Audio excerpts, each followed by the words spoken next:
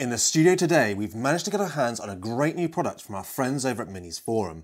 This small form factor ITX motherboard contains a 7945HX3d CPU, which is essentially an X3d Ryxzen chip with 16 cores and 32 threads that can boost up to 5.4 GHz. Now this CPU has a 100 watts power budget, which considering the efficiency of these Ryxzen processors, makes a small and powerful form factor system for work and play. And this motherboard CPU bundle comes in at less than the price of just a 7950 X3d CPU, allowing you to build this powerful yet compact gaming rig without breaking the bank. Hi, this is David at Mash IT. Now this motherboard is coming in at only £579, so as I mentioned earlier, it's less than the price of just the 7950 X3d chip on its own when that launched. Now Minisforum do also sell a version of this motherboard without the X3d variant for a fair amount cheaper if you want to save even more money. Now I'm going to put a link down in the comment section down below to Minisforum if you want to go and check these products out. But before I build with this motherboard, let's take a look around and see what's on it. So as you can see, this is a ITX motherboard as you'd expect, but it is very different from a typical ITX motherboard you'd buy and install the CPU. You can see straight away we've got the CPU on board with this very large heatsink covering quite over a distance on this actual board itself. Now that doesn't come with the fan. You have to supply your own fan, but they do give you 50mm and 25mm fan thickness screws, so you can put on the size you want, depending on the clearance that you need for your heatsink. Now the height of just the heatsink itself is 37mm, so if you had a 50mm fan, you're talking 53mm, and a 25mm fan, you're talking 63mm of clearance. And as we move above the heatsink, you can see with this tiny active cooling fan, we've got a very large heatsink, which covers the two Gen 5 M.2 SSD slots. So you can put in two incredibly fast Gen 5 drives in here that will be cooled with this active cooler so they're not going to throttle. Another thing that we have with this motherboard is we've actually got laptop RAM, so you can see the two small sodium slots. Now this can take up to 5200 MHz RAM sticks, but we're going to be testing that later on, and I'm going to try and put my 128GB RAM kit in this board. We've also got the CPU fan header for this large fan, but two extra fan headers for your system fans. We've got an audio adapter for your front audio port. We've got the header adapter for all your front panel connectors and a USB 3 adapter. Now sadly there is no front USB-C header or any SATA ports on this board, but with these two Gen 5 slots already on here, I think most people will be covered with that amount of storage. We've got the normal 8-pin and 24-pin power for your actual PSU, and at the bottom here you can see you've got a PCI 5 X16 slot for your graphics cards. Now with regards to the backplate I/O, we can see here, obviously we've got a lot of the air being pumped out of the back here, which is quite nice, but below that we do have a USB-C, an HDMI and display port, as well as two USB 3 ports. And now at this end of the board, you can see we've got a 2.5 GHz NIC, we've got another two USB ports and the Wi-Fi antennas, and then we've also got your sound card ports. Now this does have a Wi-Fi 6E and Bluetooth 5.2 card built in, so no problems here with the connectivity of this board. Okay, so with the overview of this board out of the way, let's go grab my ITX case and start building into it. And today we're going to be using one of my favourite ITX cases, the Fractal Terra in the nice jade colour scheme. Not only does this case look stunning, but it's really easy to build in and flexible with its adjustable spine. The flip-up side panels are a really handy feature, and I love that wooden front accent. So I'm going to build up the motherboard first before installing it into this Terra. Now I'm going to need to remove the SSD heatsink and install my drive. And today I'm going to be just using a crucial 2TB P3 Plus. Now the P3 Plus is a really cheap entry-level Gen 4 drive, perfect if you need to keep your budget down. Now I normally use a faster SN850 drive and use the P3 Plus as a games drive, but sadly all my SN850s are in actual use in other projects, so we're going to just stick with that P3 Plus today. So once we've slid the drive into place and locked it down with a little pin, we then screw that heatsink back over the top of the drives. And then next, I'm going to install my RAM kit. Now I'm going to be using my crucial 128GB 5600 megatransfers kit. There's two reasons for this. Firstly, I wanted to test if this RAM kit is actually compatible with this Minisforum board, because they've only tested it with 96GB of RAM. And secondly, because this CPU is a 16-core powerhouse, this machine is going to be great for work as well as for play. Now obviously if you're building this motherboard just for gaming, I would just forget the 128GB kit and get a 32GB, because that's all you need for gaming to save you money. Now in case you want to use any of the parts that we're going to be using here today, I'm going to put a link to all these parts in the description down below. And if you use them, we do get a very small kickback at no cost to you, which really helps keep this channel alive. Okay, with that fluff out of the way, let's go and install the rear I/O plate of this motherboard. Now, I was surprised that this wasn't installed out of the box, but it's not going to be complicated. I just removed the Wi-Fi connector nuts, slide that back plate on, and screwed in the 2 tiny screws and replaced those Wi-Fi nuts. We also need to add the fan brackets to this heatsink and finally mount the fan of our choice.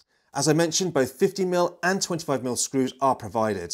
Now, we've got plenty of room in our Fractal Terra, so with a 37mm heatsink and a 25mm fan, we're looking at a 63mm clearance, and I'm going to be using a Noctua 25mm thick fan today.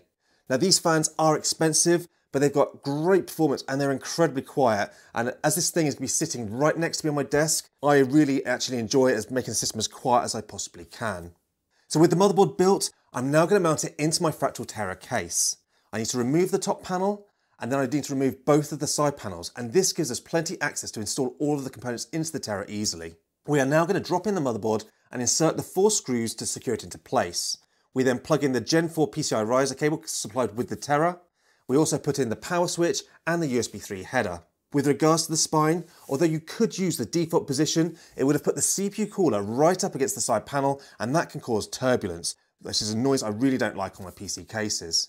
I always like to give it at least a 5mm gap or more if possible. Now, we're going to be using a slim graphics card today, so I can move the position to number 3 on the spine, and this is going to give us a nice gap on both sides, allowing for whisper quiet gaming. Now, this is, as I mentioned, really important to me. I'm also going to add a 120mm fan to the bottom of the case. Again, I'm going to use a Noctua at the base of the case, but this time I'm using a slim 50mm, as there's not a lot of room when you've got that PSU and all the cables in there. Talking of PSU cables, let's grab our PSU. And today we're going to be using the Corsair SF850, the new 2024 model. These PSUs, although expensive, are far and away my favourite SFX PSUs. They're dead quiet, absolutely tiny, efficient, and despite me building hundreds of these small form factor PCs over many years, I've never once had one fail, even when I push them above the actual rated limit. Now, before I screw this PSU into the actual bracket, I'm going to connect my cables. And as always with small form factor builds, just install the cables that you actually need. In my case, I'm going to be using the 24-pin and 8-pin motherboard cables, and I'm also going to be using an AMD GPU, so I'm going to be installing my PCIe cables instead of the flaming hot 12 VHPWR cables that we all love.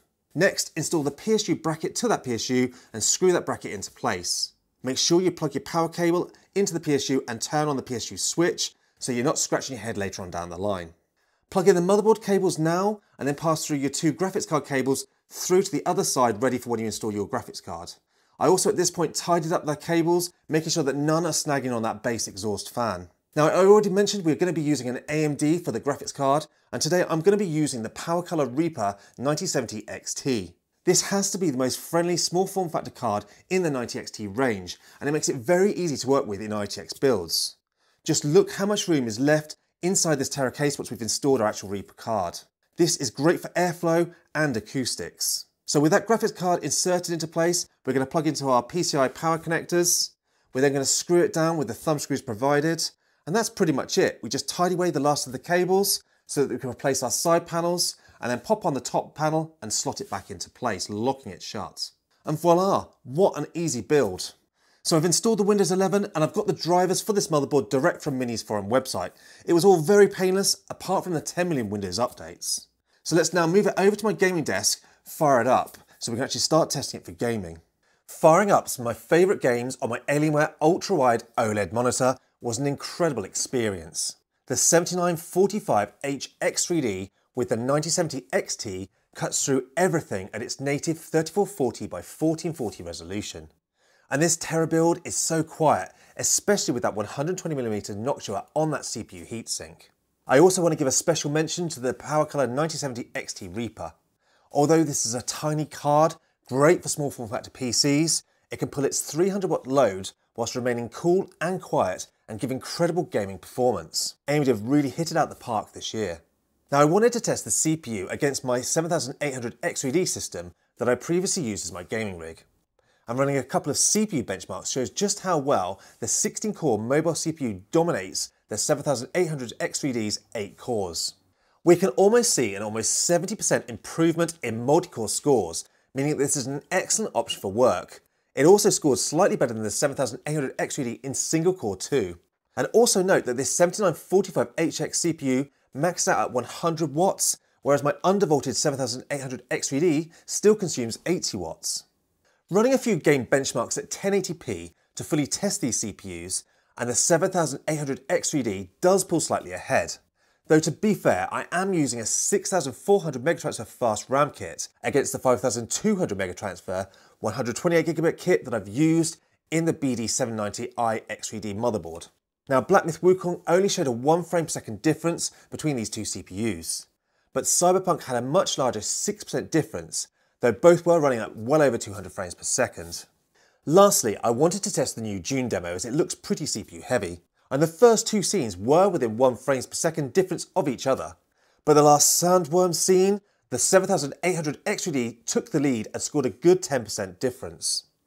But overall, I am incredibly impressed by this BD790iX3d motherboard, especially the performance to the cost ratio, and just how efficient the chip in this motherboard is. Now, I'm also incredibly impressed with just how well this Terra build turned out, using that slim 9070 XT Reaper and that large 120mm heatsink and fan, produced an incredibly quiet system that I enjoy using on my desk without noise-cancelling headphones. Now, as usual, I'd love to know what you guys think of this build and this motherboard, so pop it in the actual comment section down below and I will get back to you. And lastly, thanks for watching.